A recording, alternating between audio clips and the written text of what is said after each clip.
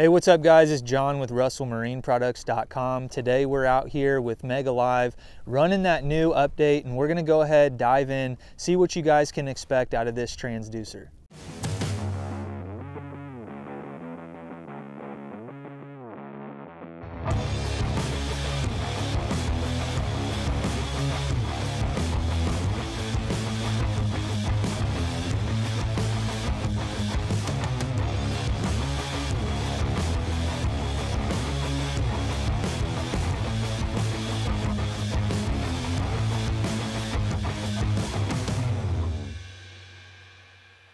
All right, you guys, we're out here on El Dorado Lake. We are running the latest MegaLive update. And I know there's been a lot of discussion about the clarity, about the bait tracking, about some of the interference issues that people have had with the MegaLive and with pretty much any other forward-facing transducer. But this MegaLive update, there's been people that have a bunch of different results. So we just wanted to go over what we're experiencing here, and we're going to show you guys what you can expect out of this transducer with the latest updates. Okay, so I'm going to try to use this remote here to show you guys what we're seeing, but we've got a brush pile out in front of us, and you can see those individual limbs there as I rotate the transducer, the trolling motor around. So you can actually see these branches sticking off of this brush pile.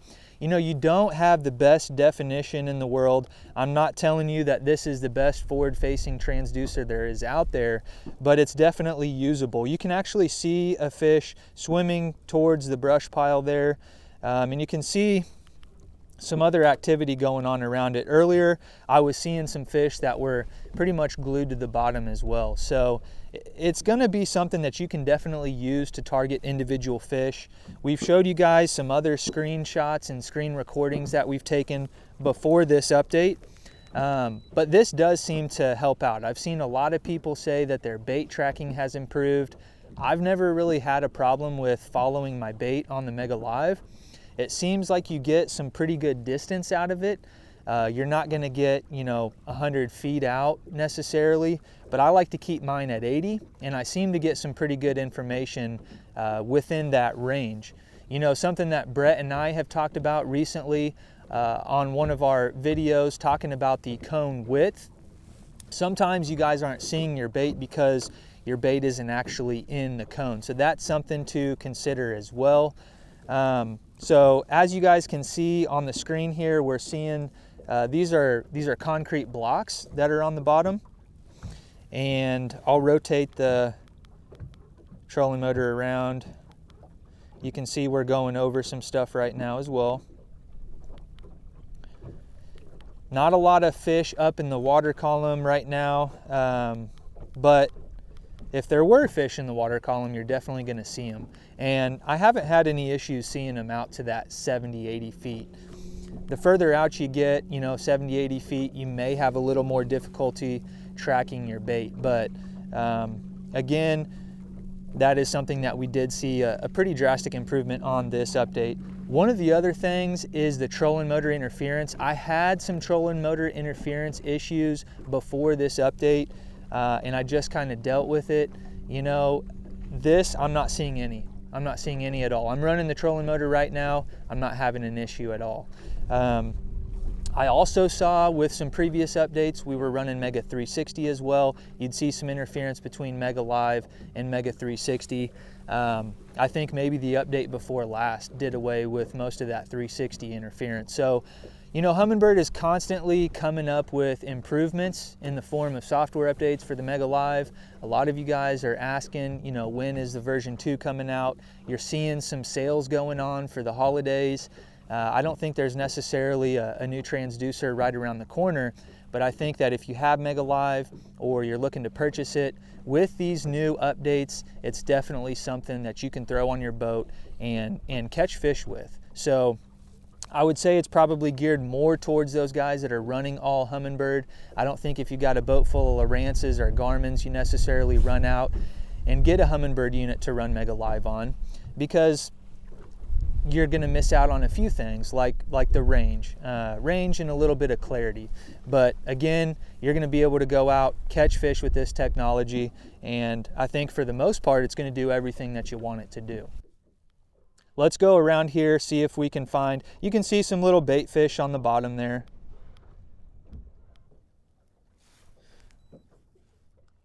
Let's make one more pass around at this brush pile and see if we can get a different look at it from another angle. You know, this is a good opportunity to talk about what you see at the top of the screen there. I have removed the MegaLive mask from this transducer, and you're picking up some of the rays off of the sun, and they're penetrating into the top of that water column. If you guys are having that issue, also if you're seeing some double images, if you're seeing your lure twice or a fish twice, that's from the reflection of the sun, and you can actually put a MegaLive mask on and it will eliminate some of the reflection of the sun, as well as eliminate those double images. So I've done a video on that, you guys can check that out as well, but it's a pretty easy deal, just a little adhesive piece of foam that will stick right on your transducer. So we can see something on the bottom there. It looks like some brush is what it looks like. And then we've got some more stuff going on over here. That might be one of those concrete blocks that we saw earlier. I think we're getting a little bit closer to our brush pile. And I do just want to remind you that I am running factory settings right now, so we could dial this in a little bit more. But my suggestion for you guys, if you're trying to dial in your MegaLive, you're not going to have to go on one end of the spectrum or the other. You know, your factory settings are going to be, you know, 10 out of 20. And I think you might be, you know, a couple clicks down or a couple clicks up.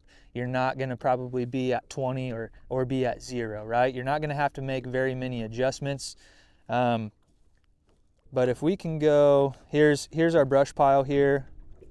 Little bit different angle.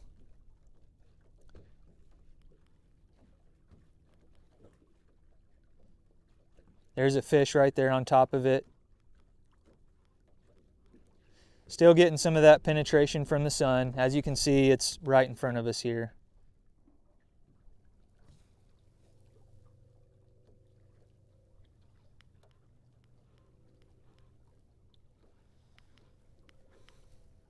As far as the clarity out of the MegaLive, or the noise, I should say, you really don't get a whole lot of clutter. You really don't get a whole lot of clutter on the screen, and actually you get far less than the other forward-facing transducers out there. As you can see, I don't have a bunch of clutter filling up the screen. You don't see where the beams are stitched together either, which is pretty nice as well. So, you know, those are some of the things that I have come to notice. I've been using this MegaLive for a while now, and as far as the beam stitching and the clutter, I think MegaLive is definitely top notch, and I'll be ready for MegaLive 2, but definitely in the meantime, this is something that you guys are going to be able to get out there and utilize to make yourself more efficient on the water. All right, you guys, we just wanted to give you a little update on MegaLive. This is the 1.290 MegaLive update. You want to make sure you update your unit as well, and you'll be able to get the optimal performance out of your MegaLive transducer. We're seeing an extension in range. We're seeing a little bit better in bait tracking, and definitely reduced interference. So if you guys are on the fence on whether or not you should update your transducer and your unit, I would say go ahead and do it. And hopefully you guys have some good experience with this MegaLive like I have. If you have any questions, make sure you put them down in the comment section below, or shoot us an email over to sales@russellmarineproducts.com, or give us a call at 316-313-4113. Thank you guys for tuning in, and we'll see you on the next one. Are you tired of your old marine electronics? At R&P, we make trade-in easy. 3 steps. Step 1, shoot us an email, get a quote. Step 2, send us your old unit and get credit. Step 3, get your brand new unit and get it installed on your boat today.